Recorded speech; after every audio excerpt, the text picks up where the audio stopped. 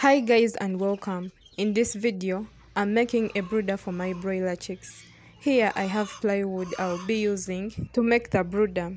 As you can see, I marked in black wire to obtain 4 pieces out of this plywood to make a rectangular brooder, and that is 180 centimeters by 120 centimeters in length. So here I had the plywood cut using a back saw with the help of another person because I tried doing it myself and failed to even move that saw the right way to cut the plywood. It requires a bit of some skills to cut this and get the right length you need. Eventually, these are the 4 pieces of plywood I wanted in the right length and ready to put together.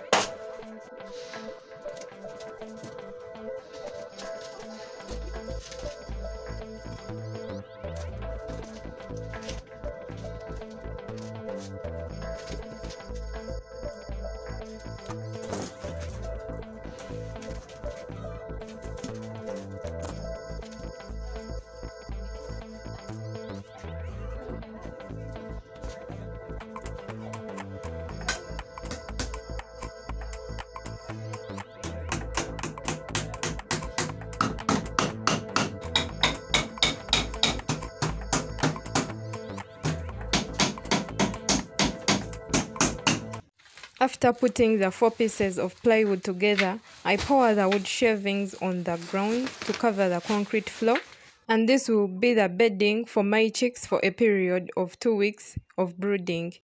Make sure the entire floor is well covered with the wood shaving. This will act as a barrier between the chicks and the cold concrete floor.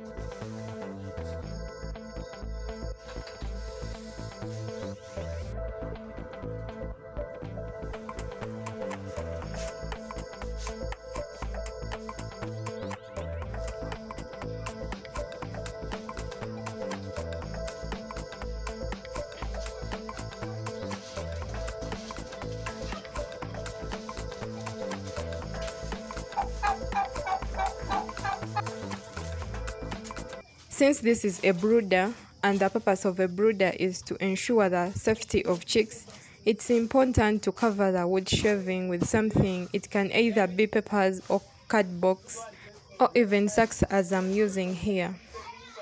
The purpose of covering this wood shaving is to prevent chicks from eating it and eventually choke on it and die.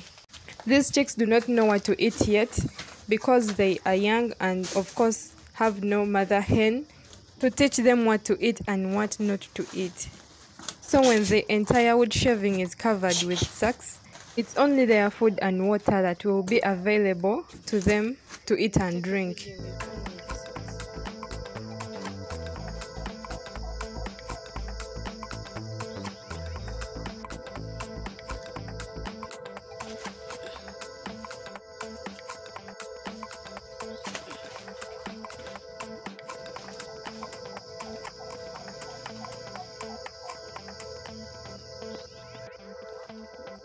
A brooder should have a source of heat to keep the chicks warm till their feathers grow out well, covering the entire body, whereby they can keep themselves warm without the help of external heat.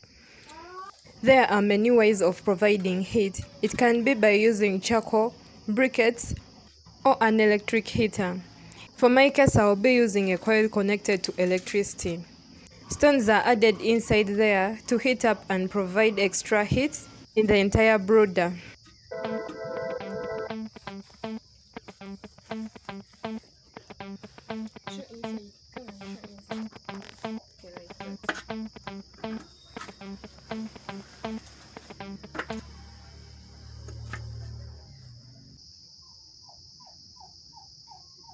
Now this shouldn't be too hot for them or even too low for them.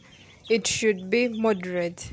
As you can see here in this picture, the dark dots represent chicks, the red small circles represent the heat source, and the big black circles represent the brooder. So this brooder being pointed by the arrows indicates that the temperature is too low for the chicks, and that's why they are too close to the heat source, which is something we do not want for them.